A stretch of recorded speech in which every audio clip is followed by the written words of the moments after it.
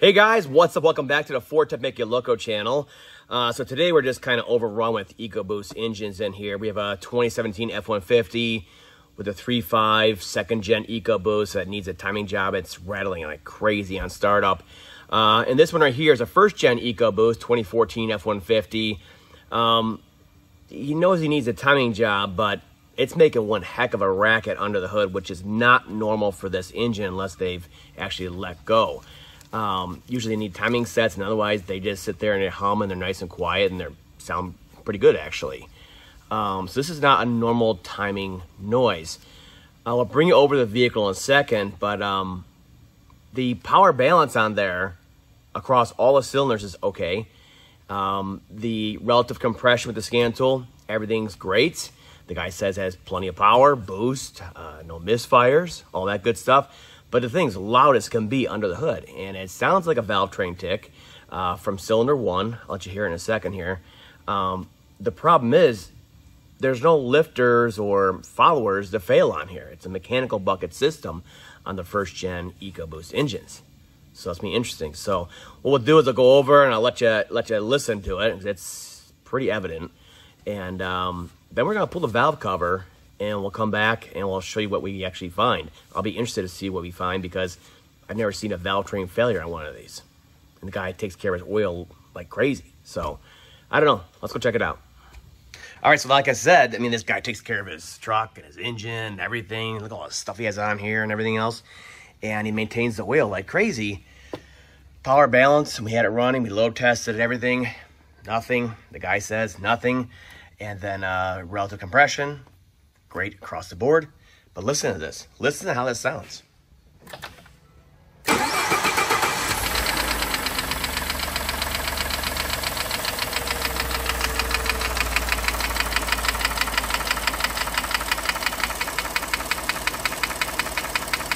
Real loud on cylinder one right here. I use a stethoscope and I can definitely pinpoint cylinder one. This side sounds perfectly normal. This side's definitely not though. Right here. On back, I think I'm just hearing, resonating noises back, but it's definitely hitting hard. On these valve cover bolts right here. The ones up here by the front cover, they're kind of quiet. So it's right here. So we'll see. Not gonna look pretty inside of there, I'm sure. Okay, so as you can tell by the engine being on the stand, things escalated quite rapidly after the initial part of this video. So yes, we went in there and we actually ended up replacing this engine, and I just want to show you why. So as I last left you, we heard the sound, heard this loud tapping, especially right here in the valve cover bolts, right in this area number one. And we wanted to pull the valve cover to investigate further. Like I said, has mechanical bucket system on it, so it's very reliable. There's not much to break. So if you zoom in on here, you can actually see the buckets. You can see them right there. So right here's mechanical bucket.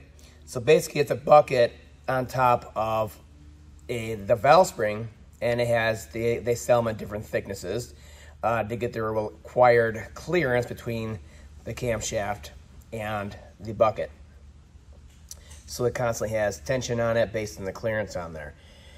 So there's not much to fail. So unless the valve spring broke and it's a bunch of slack in there now, it's gonna keep tension and we're not gonna have any wear issues or noise issues. And sure enough, like I said, they're reliable. Look at that. Guy takes care of his oil. There's no wear on the cam lobes, even at the nose on here. Here's another one. There's two exhaust and two intakes for each cylinder. And we were hearing all that noise right around here, these two valve cover bolts. So we're kind of localizing it right in here in cylinder one. And if you look down into the cylinder, I mean, it looks pretty good down in there. I mean, right here, there's some valve release built in here and here and here. That's not contact. It's a valve relief built into the piston. I don't see anything really with the piston. Maybe a little bit of scuffing over here on the cylinder wall. It's not normal. Besides that, looks pretty good. Like I said, there was not a compression loss and there was not a mechanical mechanically induced misfire either. Ran great, no misfires, great fuel economy. So sure enough, pulled the valve cover, didn't find anything. At that point, we went ahead and we pulled the oil filter off of there. It's been on there maybe 1,000 miles or so, maybe less.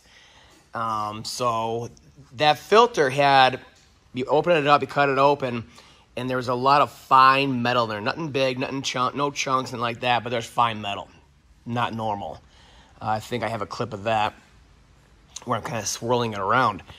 So at that point, we knew with that much noise going on top of the engine, wasn't timing related, obviously confirmed what I already knew. It was not valve train related. We need to go down below.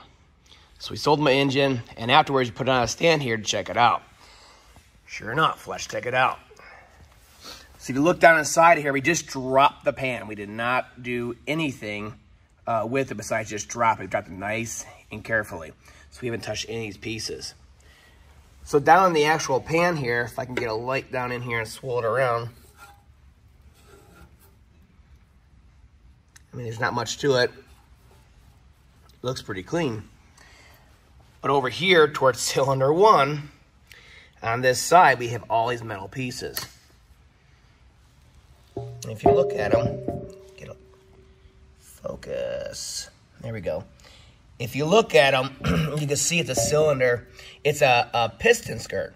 So right here is that anti-friction coating right here. That goes on the side of it where it loads up. And that's part of it. So that's the piston on there, but they call it skirt. So that's the bottom part of it. So at least one side was broken for whatever reason. That's why we're seeing a little bit of cylinder wall scuffing in there. Like I pointed in the video there, and then these chunks. So these chunks are coming down from cylinder 1 right in this area. So the rest of this, it kind of looks okay. Let's see if I swirl it, if it'll get that. Yeah, there we go. See, you'll be able to tell if I swirl it around, pick it up from the bottom here, you can kind of get a swirl to it of the real fine metal. Let me see if I can do it again.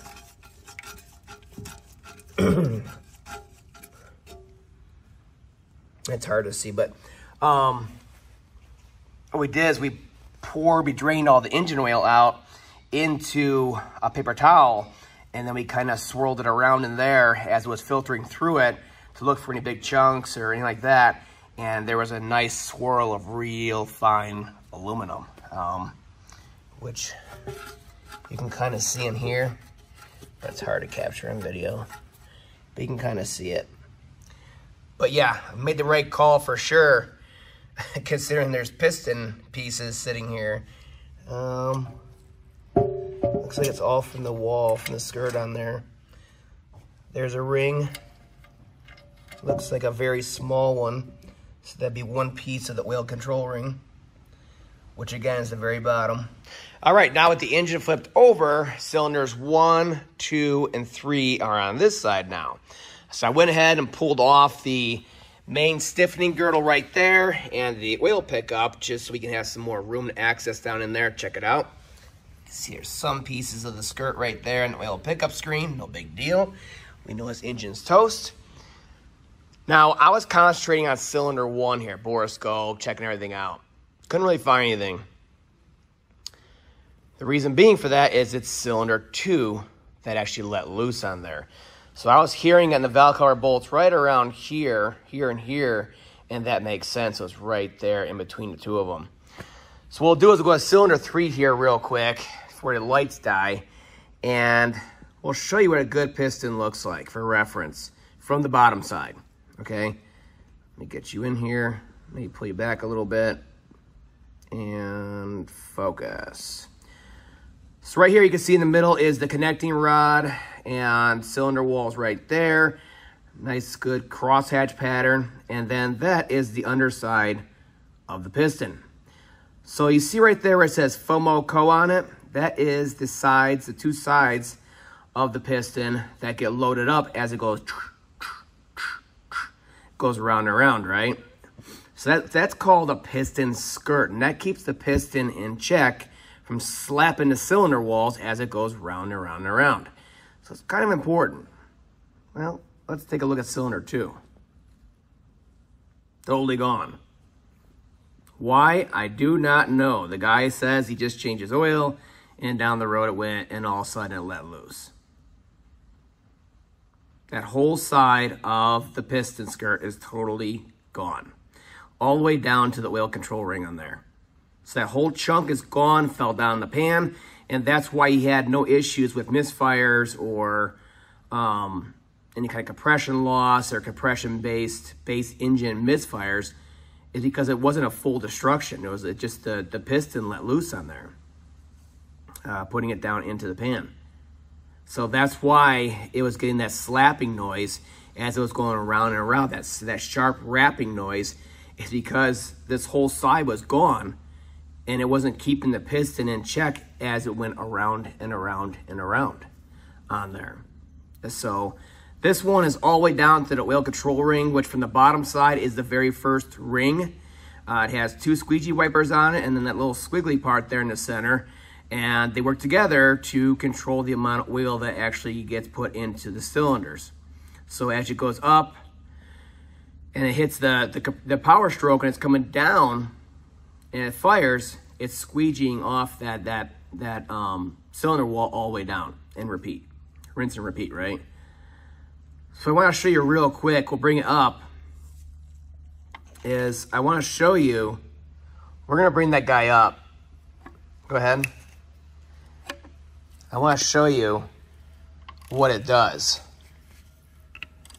So we're going to bring it up to the top here. And it's hard to see this stuff no matter what. I'm sorry for all the focusing issues, but that's how it is when it's so tight in here. So go ahead and bring it up a little more. I want the skirt on this side to come all the way up. Keep going. Keep going a little bit. Bottom dead center. Right there. All right, hold the light over here. Right there. And that one can just go wherever. Okay, so let me get down here and focused. I'll show you exactly what I was doing. Okay.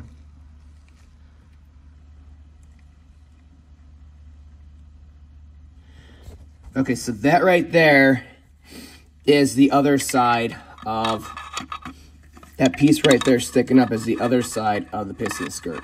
And you can see how it's pretty far away from the cylinder wall. Yeah, you see how it goes back? Because now it's able to rock in there back and forth, just like that, because there's nothing to keep it in check. So as it goes around and around and around with no piston skirt really there, it's just gonna slap against the wall each time. And that's where it's getting all that noise. So that explains that, and explains the noise. A good version, I guess you could say, a good sound clip of the way, you know, it's gonna sound when the actual skirt is missing on there. Why it happened, I still don't know, but it did. And I don't know if the guy's being totally truthful with me. He just changed his oil and it just happened, or it's just one of those freak incidents where, you know, the casting had a small crack in it and one day it just slapped too hard and the casting just blew apart on there and dropped down in there. So, but I figured we tear it apart, we tear it down a little bit and see exactly what happened with it.